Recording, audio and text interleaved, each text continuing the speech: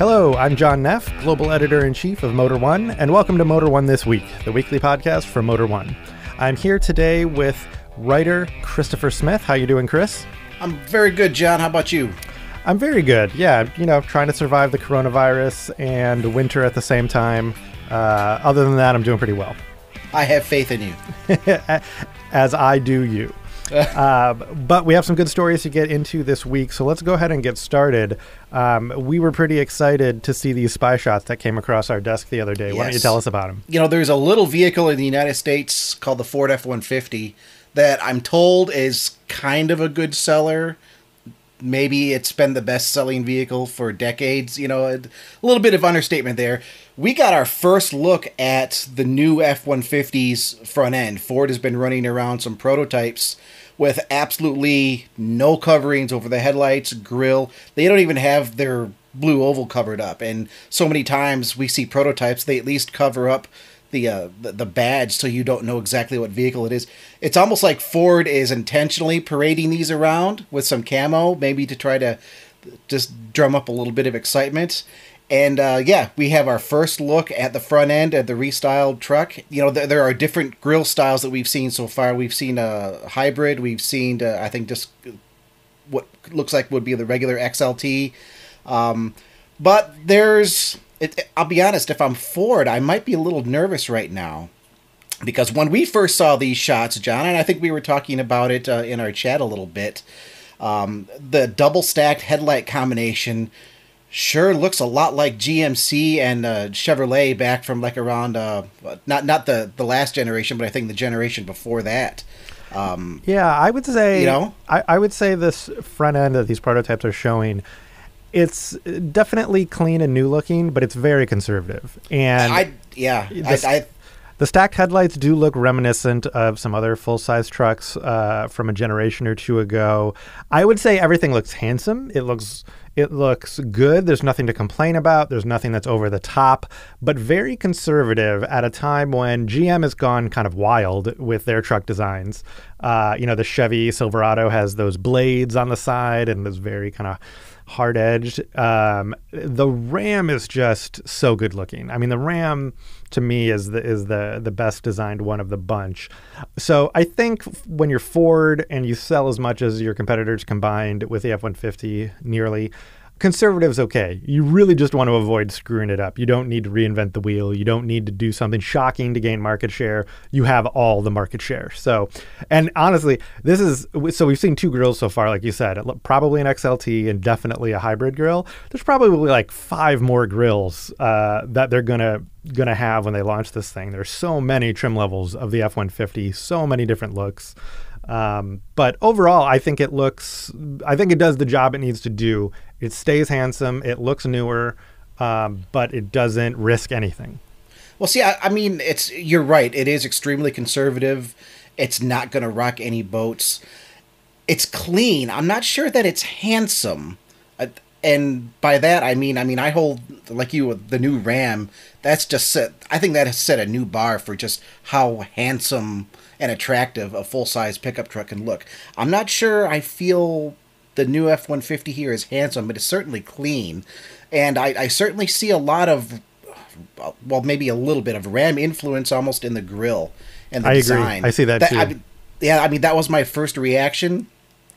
And I put out some feelers just with some of my Ford friends, and it's kind of a mixed bag. I mean, is Ford not going to sell new F-150s because of this styling? No. It's still going to sell well.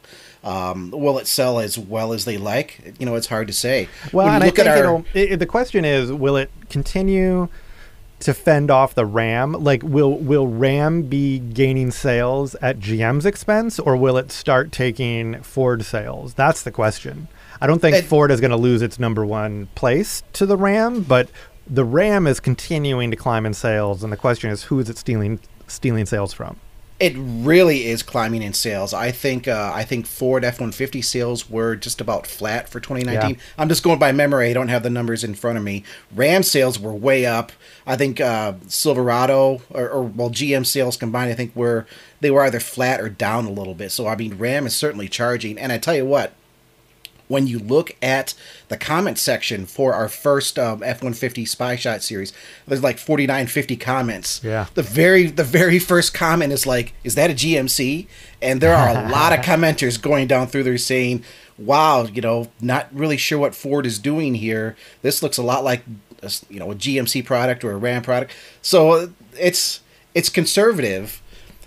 So I think it might open the door a little bit here. I mean, maybe it's a little too conservative. It might open the door a little bit for Ram to take some market share. So you and I have also seen spy shots of the new F-150's interior, and we haven't published them, so none of the readers or listeners out there can look at what we're describing. But what it did show was a very large infotainment screen. And rather than like in the Ram where the giant infotainment screen is vertical, this one was more horizontal. But it was impressively large. And I got to say, I'm driving around right now in a GMC heavy duty pickup. And the infotainment screen on it is like 7 inches. It is just drowning in the size of the dash. And I think Ford may have a really nice technical case to make for itself with the tech features it's going to have in the new F-150. Because keep in mind, it's the last of the big three to be fully redesigned and have a new model out. And not fully, this is more of a refresh, but it's going to get a full implement of the latest tech, the latest features. And so it's going to have the freshest stuff on the market for the next couple years, because I don't think we're getting any refreshes or new models in the full-size truck segment in 2021. So, you know, I mean, this interior from the bits and pieces we've seen in spy shots are going to, you know, blow the GM ones out of the water. The Ram has a great interior, so I think at the very least, the F-150, it looks like it will come up to meet the Ram. And depending on what it ends up being when they debut it, I mean, it could exceed the Ram too. So maybe that's the ace in the hole for Ford, is they're going to, you know, be conservative with the design, but pack in as much technology as possible. I have to believe that, because again, this is their best-selling vehicle. They spare no expense on the development of this thing.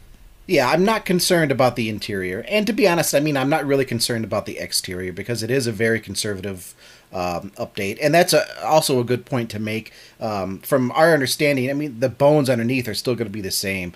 This really is more of a refresh as opposed to something all new from the ground up. And I think this refresh is only supposed to be around for just like a few years, with an all new, I mean, like from the ground up F-150, I think around 2025, 2026.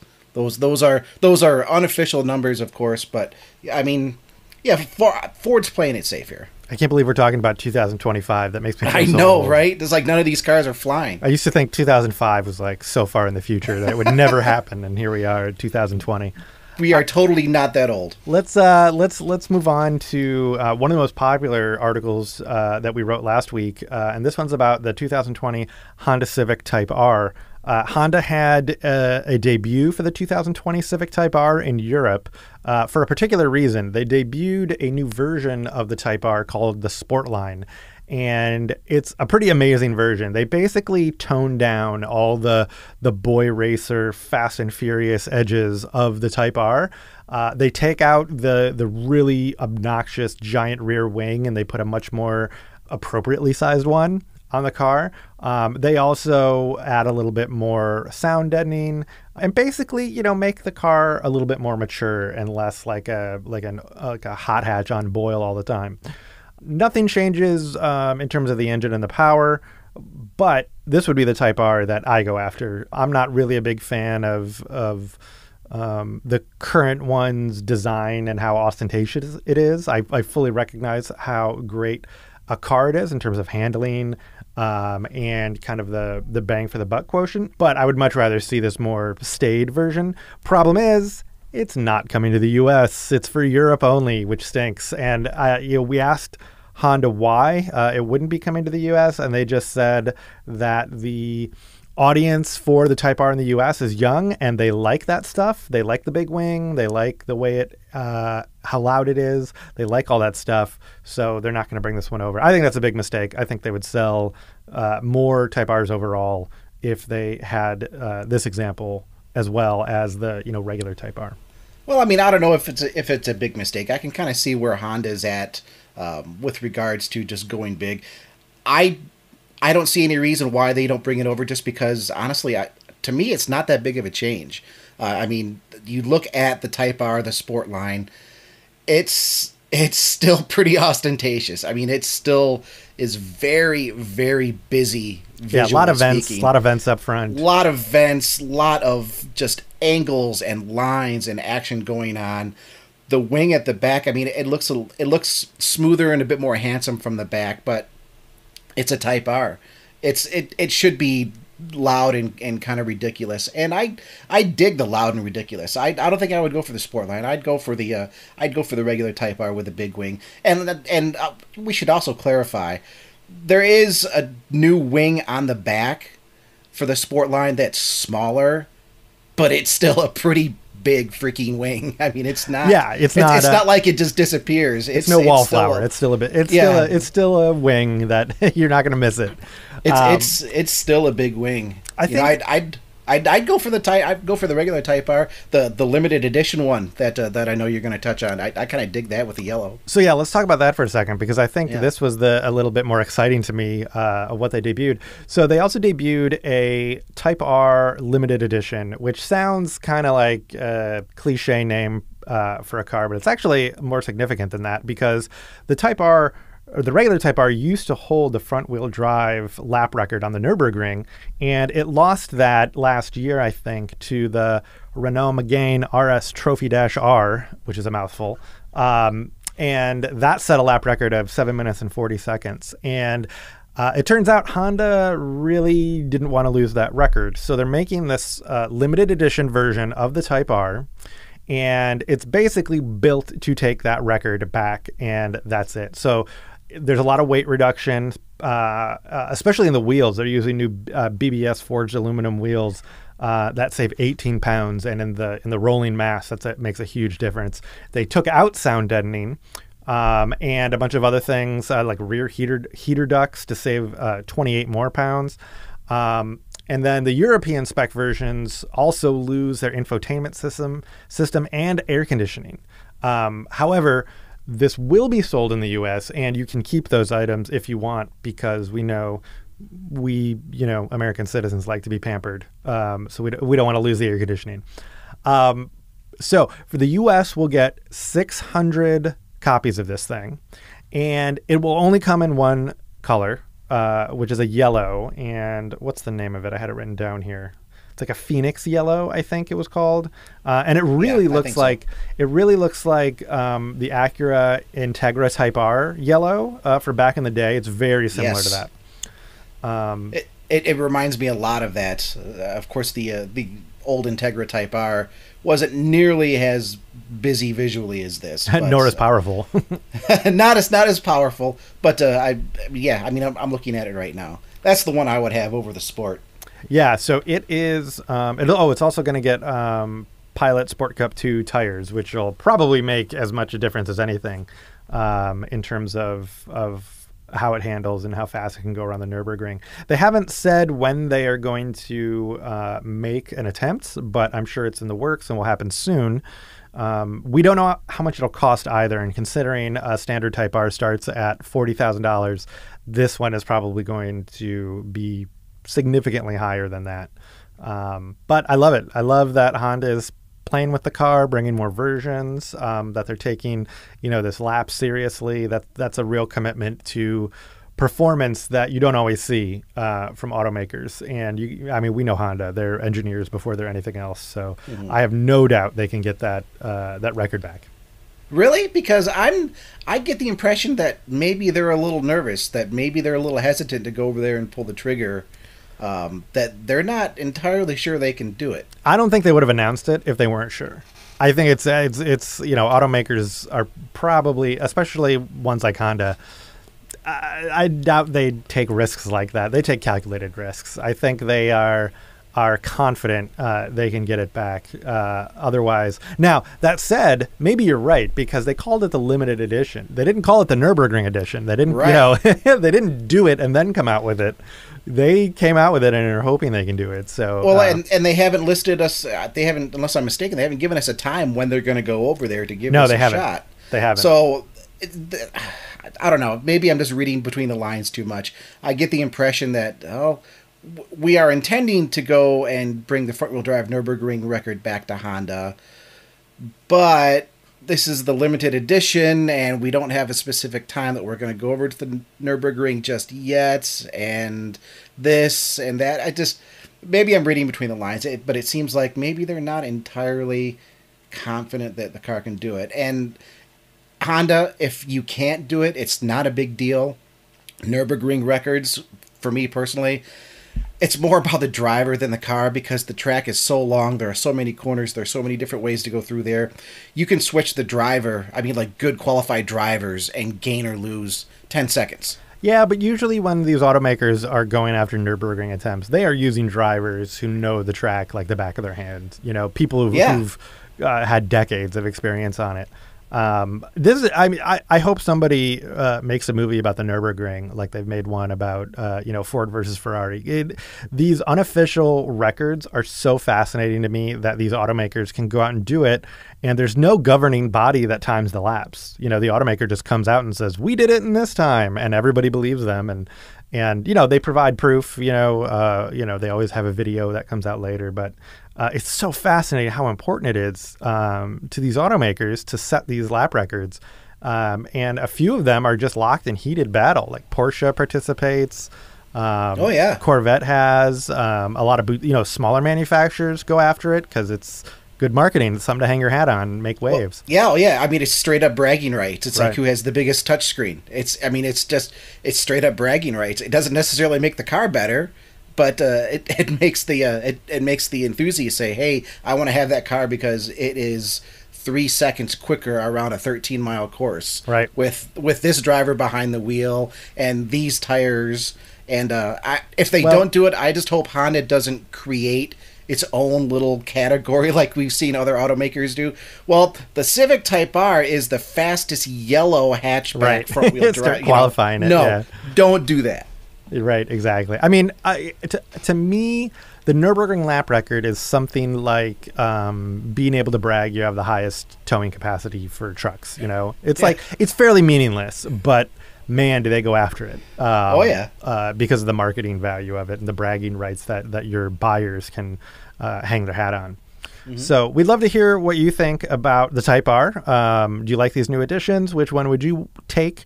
You can find us on Facebook and Twitter and shout at us, let us know.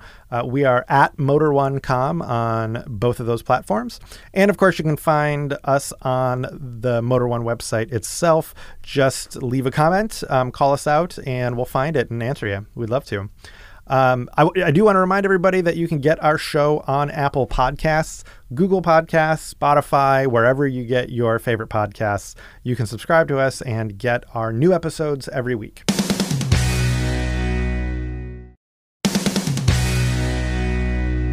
All right, we're back. And speaking of performance cars, I want to talk about a story from last week that really got read by a lot of people on Motor One, and I was a little surprised because there wasn't tons of information to go on, but it was news that the next generation Subaru WRX STI is going to get a 400 horsepower version of Subaru's 2.5 liter turbo four-cylinder boxer engine. Now, the current STI uses the well-known, been around forever 2.5 liter turbo that Subaru uses in a lot of its cars. They use I think the naturally aspirated version in a lot. This engine architecture goes back to the 90s, very tried and true. But the horsepower that they're getting out of that right now is like in the low 300s. And I think in the S209 version of the STI, which is the current like super limited edition from Japan version, it's like 340 something. So to jump to 400 is a big jump.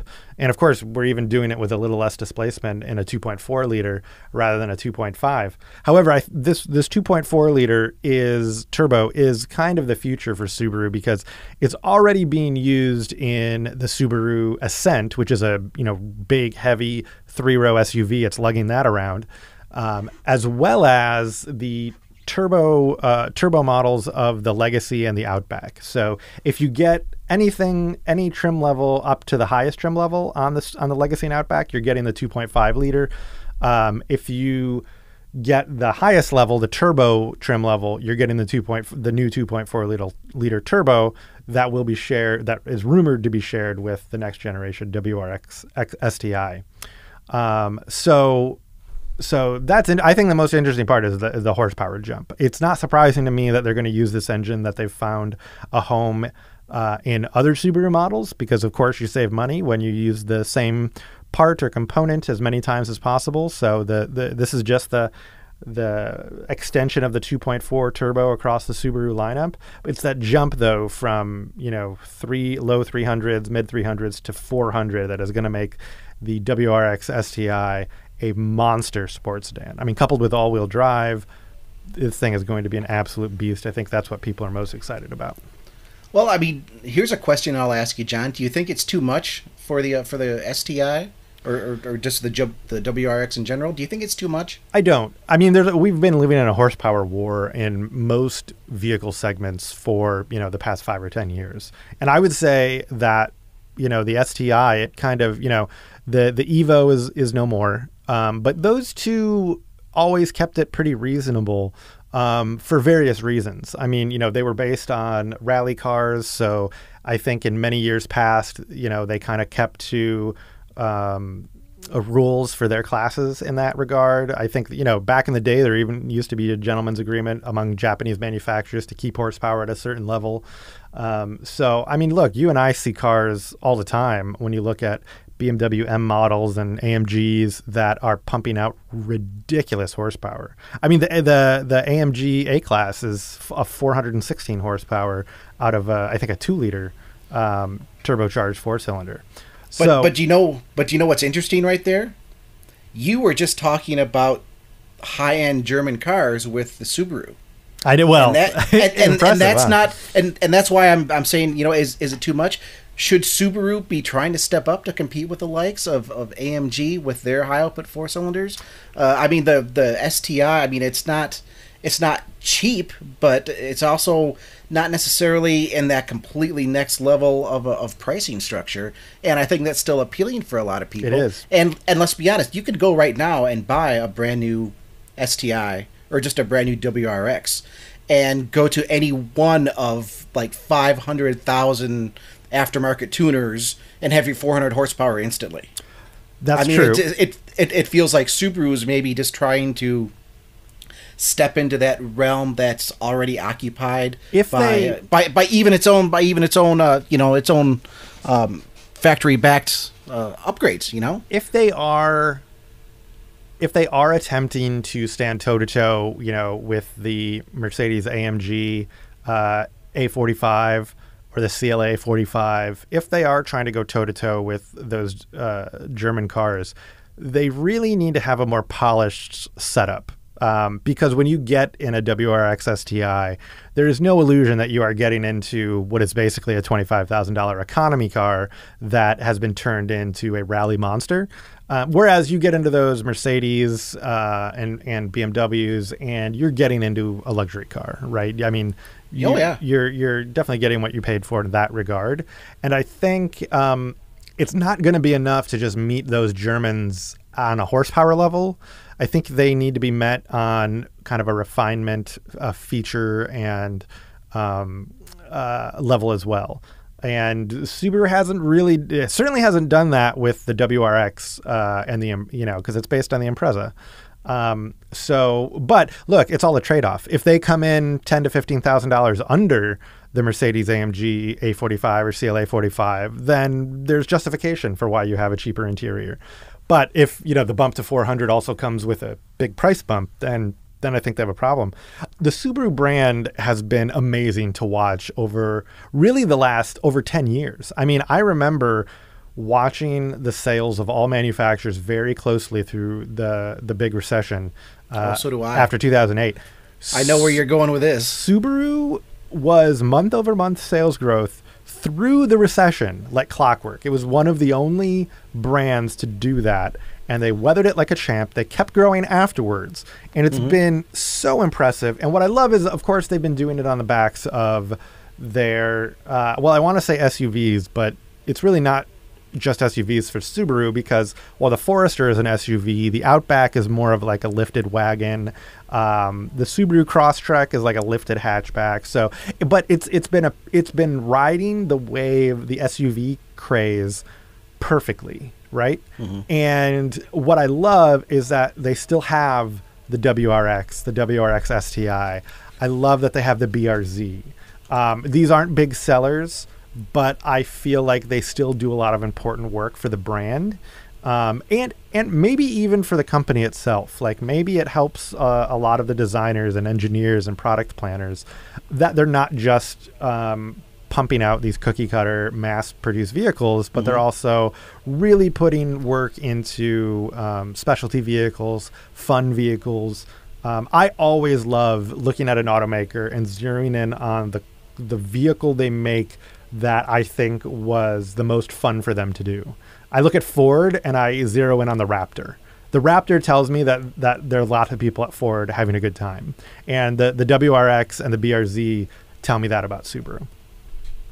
Yeah, and it all kind of boils down to my stance, where Subaru has this good thing going, and the STI is certainly a part of that. And I think a lot of Subaru buyers, the STI, the WRX buyers especially, they may not necessarily want to have that upscale feel in their car. Yeah, it might be part of the car's identity and like part of the whole experience. So it's very interesting rumors. And it's just a rumor right now. But with the horsepower war that we currently live in, it's certainly an applicable rumor. Change is a major aspect of the auto industry right now. Huge. Yeah, bigger than it's ever been, I think. 400 horsepower sounds totally within the realm of possibility. It sounds, honestly, right on target. So it's a rumor, but it sounds extremely plausible. Right. And speaking of change, let me talk a little bit about Mazda, because we're talking about how big of a deal change is right now. One thing that won't be changing is Mazda for the next couple years thereabouts. We had a report last week that Mazda, as far as we can tell, doesn't really have anything in the works for at least the next couple years. No major redesigns. Yeah, no major redesigns, no new models in the lineup. And it's very interesting, because unless I'm missing something obscure, Mazda has absolutely nothing electrified. No hybrids. Nope. Certainly no EVs. And this is at a time when hybrid and EV power is really stepping up. They're kind of putting their money down on their Skyactiv diesel, I think, for at least the near term. And at least, we have the CX-30, which is fairly recent. We've got the CX-30 is the right vehicle at the right time. Like it's a new SUV. It slots in between a couple other SUVs, the CX-5 and the CX-30. And it's been getting a lot of praise. But that's the thing with Mazda. All of their vehicles get critical praise, but they don't get sales. And some of it has to do with the fact that there's a limit on how much Mazda can sell in general. Like they can't be a Ford overnight. They don't have the dealer network to sell that many. They don't have the production capacity to build that many. But I look at their sales every month for the last decade as well.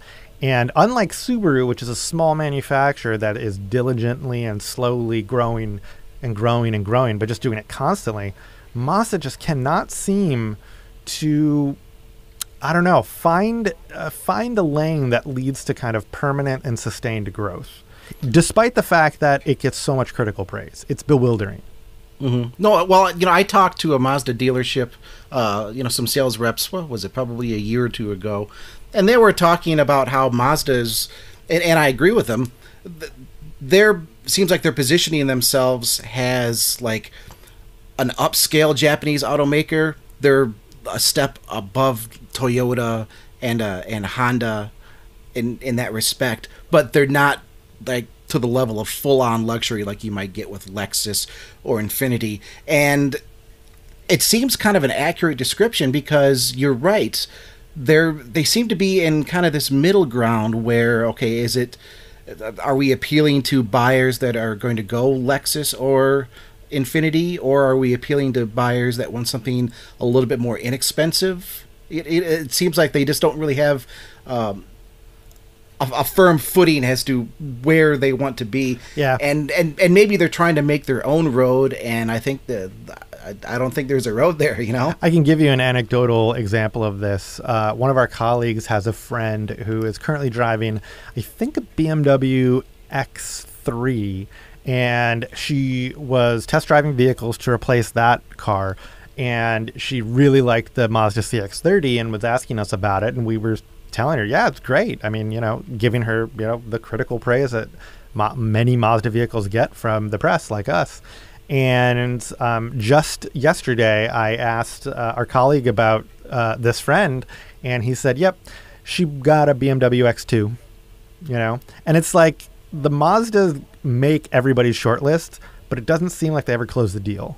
Or they don't as often as the others. And I don't know why. They definitely are aiming for that slot above a mainstream manufacturer, but below a full-on luxury manufacturer. And the products deserve the praise they get.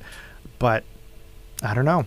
Well, I think at the end of the day, I mean, the Mazda offerings aren't terribly expensive, but I think at the end of the day, when you're cross-shopping between, say, the CX-30 and the BMW you were just describing, I think more often than not, people are just going to step up a little bit more and get that BMW because if for no other reason, it's BMW. You're right. It's not the Mazda. Name. I mean, it might be a marketing disparity between Mazda and the vehicles that they are being cross-shopped against. Because it just doesn't have that brand cachet. It doesn't have the recognition or the reputation.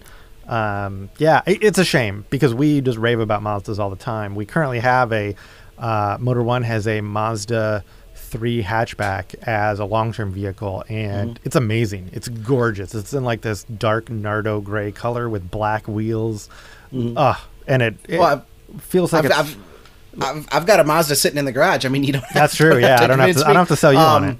I will say I did drive the new Mazda 3 last year, and you're right, it looks great, but I was just not happy with the interior. It's just way too claustrophobic.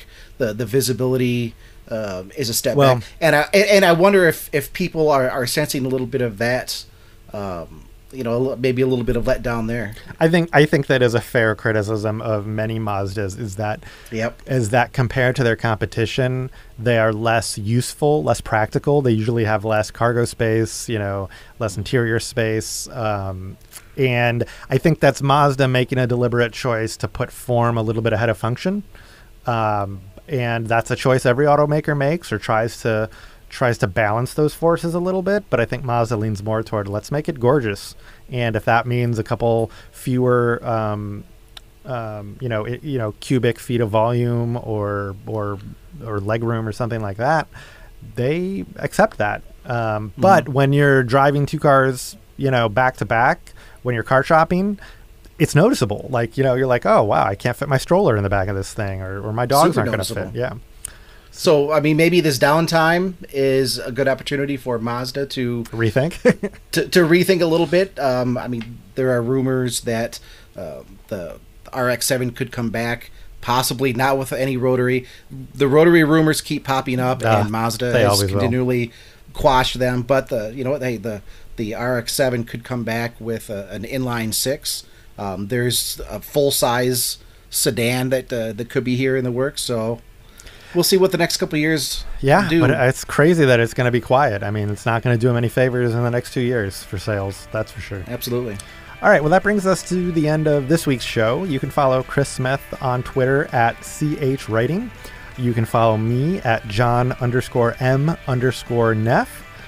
Chris, I want to thank you for being on the show with me this week. Pleasure as always, John. All right, and thanks everyone out there for listening. We'll catch you next week.